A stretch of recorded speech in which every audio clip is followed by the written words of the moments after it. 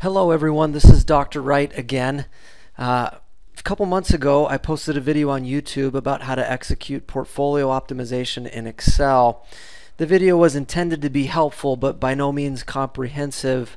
I've been surprised. There have been a lot of people who have looked at the videos. Most people have commented that they have in fact been helpful. However, I've had several people email me and ask me how exactly I created the variance-covariance matrix, which you can see right here on the screen. Now remember, the variance-covariance matrix was critical in estimating the portfolio standard deviation. It turned out that in order to estimate the portfolio standard deviation, for instance, this is the equally weighted portfolio, we estimated a portfolio standard deviation of 4.462%. The way that we did that was to take the weight matrix, or I should say the weight vector, we took the transpose of that, multiplied it by the variance-covariance matrix, and then multiplied it again by the weight vector, and that's how we got the portfolio standard deviation. Everybody seems to be pretty clear on that process. Now people would like to know how exactly we created the variance-covariance matrix, and so I'm here today with a supplemental video simply hoping to show you how to create the variance-covariance matrix and perhaps also show you how to create the correlation matrix. Let me begin with just a little bit of instruction here. Let's just start with some PowerPoints if you don't mind. We know that the sigma matrix, which is our variance-covariance matrix, is a k by k matrix. So if we have k assets and we have n monthly returns of those k assets, then the variance-covariance matrix is going to be a k by k matrix. Now there are at least two ways to generate the variance-covariance matrix in Excel. You can create it using the data analysis function in Excel. I don't recommend this. My preference is to use matrix algebra and the array functions to try to create the variance-covariance matrix. Now recall that the covariance between asset X and asset Y mathematically is defined thusly. You take each X observation and subtract out the average return to asset X. You take each corresponding Y observation and subtract out the average return to asset Y. So literally for every month of your data set, you have to take the return to X and subtract out its average and multiply that by the return to Y minus its average. So every month you'll have the product of those differences, and then you need to add all those up and then divide it by the number of months that you have in your data set. So to generate the variance-covariance matrix, what we want to do is we want to begin with the n by k data of monthly returns. What I mean by that is if you come over here to my Excel file, I began with raw data that looked like this. You can see I have the returns to all of my assets here, to my 8 assets.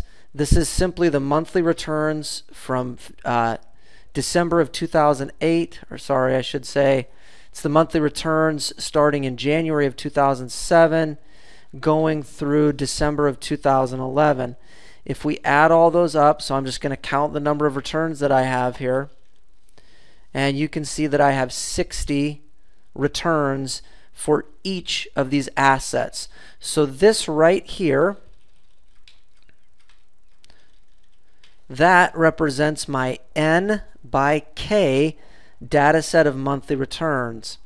So the first thing that we need to do is we need to calculate the average return for each of the k assets. So you can see down here at the bottom, what I've done is I've simply calculated the average. Very easy to do in Excel. Obviously you can just use the average function. Copy and paste that across, and now I have all of my averages. The next step is to create what I'm going to call the excess return matrix. The way that you create the excess return matrix is for each monthly return, subtract the average return for the respective asset. For instance, to create the excess return matrix, I'm going to take this, which is the return to the S&P 500, the SPDR ETF, and that was the return in January of 2007. You can see over here. What we need to do is subtract from that the average. So right there is the average. We need to subtract that away. So over here, I'm going to create the excess return matrix. Now, I've already created it, but I'm going to go ahead and delete it out just so I can show you how to do it. So what I'm going to do is I'm going to take the return to the S&P 500 minus its average return, which is right there. I'm going to lock in that row number, and I should be able to just copy and paste that across and down.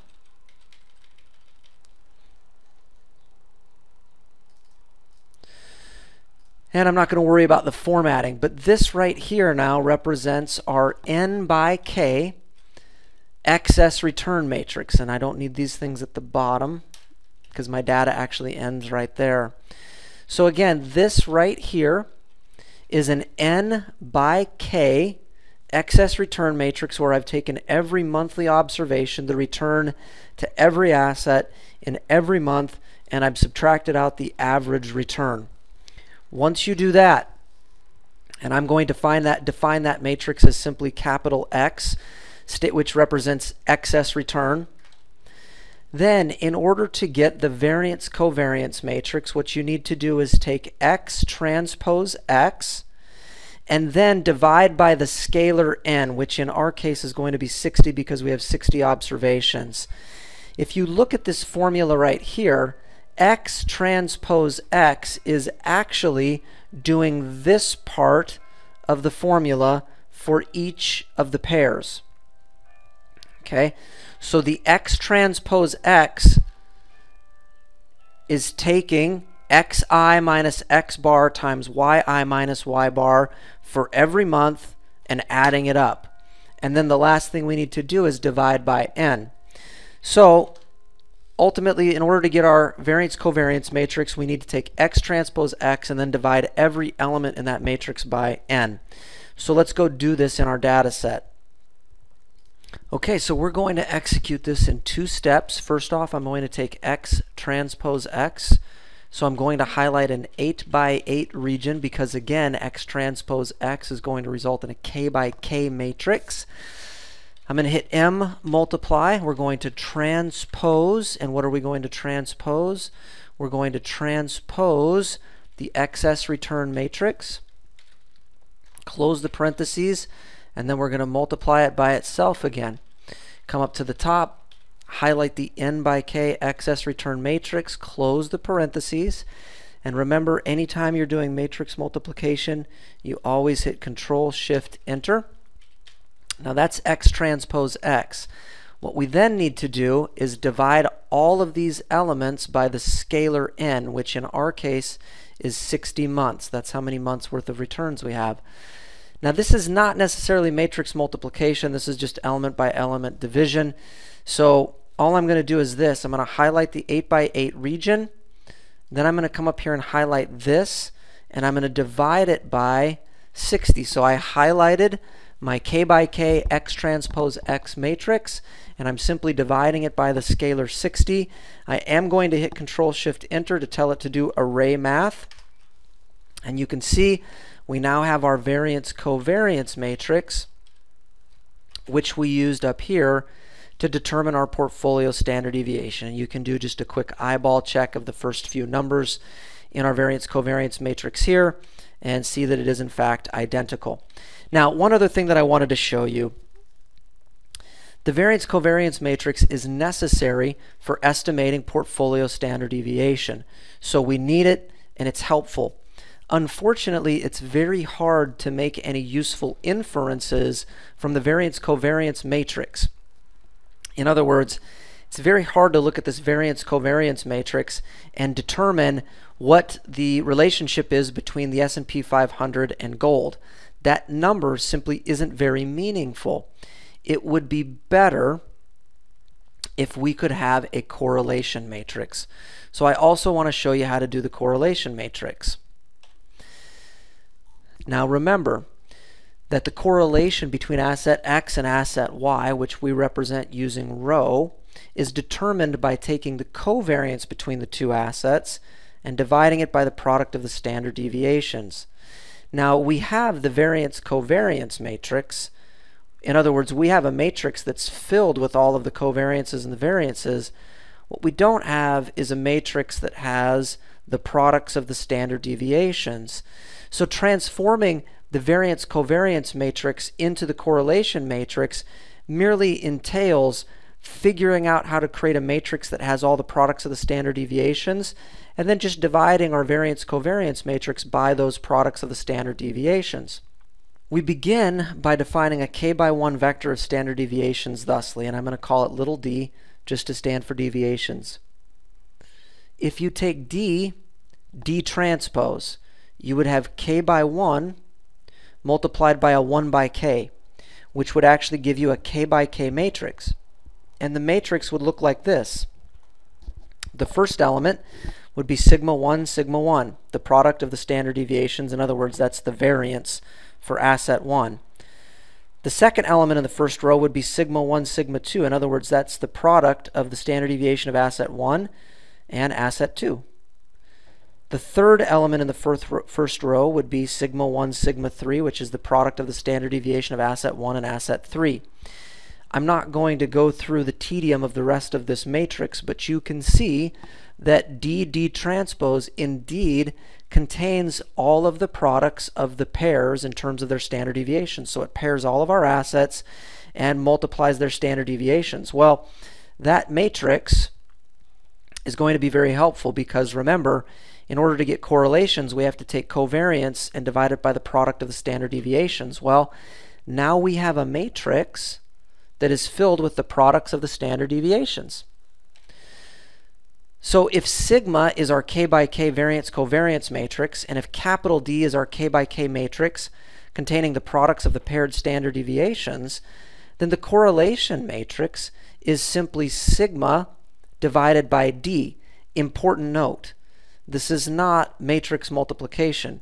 You would never use that symbol if it was matrix multiplication.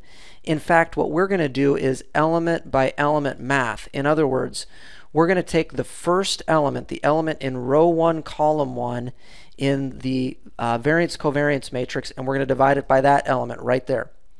And we're going to take the element in the first row, second column of the variance-covariance matrix, and we're going to divide it by that same element in this matrix. If we do that, think about what that will do. The second element in the first row of the variance-covariance matrix will be the covariance between asset 1 and asset 2. We're going to divide it by the product of the standard deviation of asset 1 and asset 2. You will end up with the correlation. So literally, if we take the variance-covariance matrix and we element by element divide it by everything in this matrix, we'll get the correlation matrix. Okay, so we begin by defining our k/1 vector of the standard deviations. And you can see here we have our 8/1 vector. And what we're going to do is we're going to take that and multiply it by its transpose. So down here, I'm going to highlight an 8×8 area. And I'm going to do matrix multiplication. I'm going to take the vector and multiply it by its transpose. Closing the parentheses, and then one more reminder that anytime you do matrix multiplication, you need to hit Control-Shift-Enter. So we do that. So we now have this matrix that I showed you in the PowerPoint slide. This is the matrix that contains all of the products of the paired standard deviations. So that's going to become the denominator as we try to figure out the correlations. So what we need to do is take each element of the variance-covariance matrix, that will be the numerator, and divide it by the corresponding element in this new capital D matrix that we've created. So here's our variance-covariance matrix. Again, we're going to take every element and we're going to divide it by the corresponding element in this capital D matrix. Remember, this isn't going to be matrix multiplication. This is element by element division. It's going to be an 8×8 matrix when all is said and done, so we highlight an area that's 8×8. And all I'm going to do is highlight that, divide it by this capital D matrix, and even though it's not matrix multiplication, it's still array. It's still an array function in Excel. So anytime we're doing an array function, you still have to hit Control-Shift-Enter. Now, once you do that, and I'm just going to put some labels down here, just so it's easier for us to read.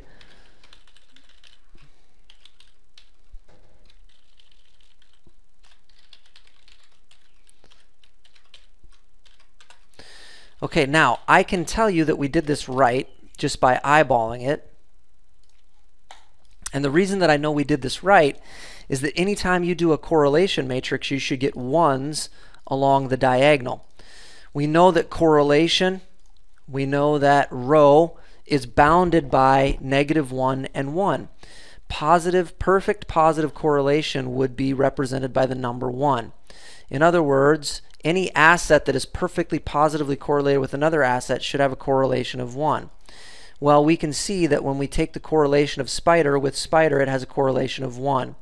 That makes perfect sense because if you look at the formula, we're taking the covariance, sigma xx in this case, it would be the covariance of spider with itself. Well, the covariance of spider with itself, if you look at the formula for covariance up here, the covariance of an asset with itself is just its variance. You wouldn't have xi or yi, it would be spy and spy. So if you're doing the same asset, covariance becomes variance. So in the numerator, you would have the variance of spy, and also in the denominator, you would have the product of the standard deviations, which would be the standard deviation of spy times the standard deviation of spy, which would be the variance. Hence, you'd have the variance of spy over the variance of spy, which gives you a 1. So we see along the diagonals, we see the ones. Since we see the ones, we know that we've done this right, or at least we can have some level of assurance that we've done it right. Now, why do I care? Why am I showing you how to do the correlation matrix? Like I said, you can make a lot better inferences. You see up here, for instance, we looked at the covariance between SPY and GLD. You cannot make any sense out of that number. It's a small number, but you can't make any inferences from it. However, with the correlation, we know what the bounds are. We know what the parameters are. We know that the correlation is between 1 and -1, and a correlation approaching 0 means there is no correlation between the two assets. We can see that the correlation between SPY and GLD is 0.11. That's pretty close to 0. There's almost no correlation between gold and the S&P 500. Interestingly enough, this is the emerging markets ETF. It's got a correlation of 0.88 with the SPY. So what that tells you is over at least the last 5 years, or the 5 years that I'm studying, you may have thought that by putting your money into the emerging markets ETF, you were broadly diversifying away from the S&P 500 and US stocks. Not so. You can see that the emerging markets ETF is highly correlated with the S&P 500, the S&P mid-cap, and the S&P small-cap. And those are all highly correlated with the EFA, which is Europe, Far East, and Australia. If you really want to get diversification and you have your money in the S&P 500, you can see quite clearly that treasuries, corporates, and gold, at least in the data set that I'm analyzing, are where you are going to get that diversification. So I show you this not because you need it. You don't need it to figure out the portfolio standard deviation, but it sure helps you to intuitively interpret the results that you got here. Well, I hope this is helpful. If you have any more questions, feel free to email me. I can't promise that I can make more videos, but I at least thought I would throw this out there to try to help you.